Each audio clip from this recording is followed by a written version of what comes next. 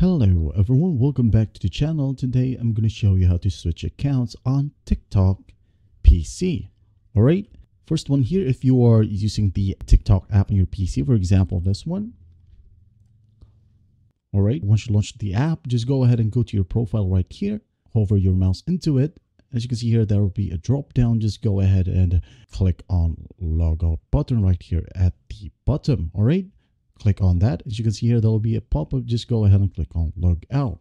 As you can see here, we are now logged out. Just go ahead and click on login to use another account. All right. If you are using a browser version, like for example, right here, tiktok.com, you should be able to do the same option like in here at the top right. Just click on that and go to log out. All right. There will be a pop-up again, just like on the app version. Just click on that.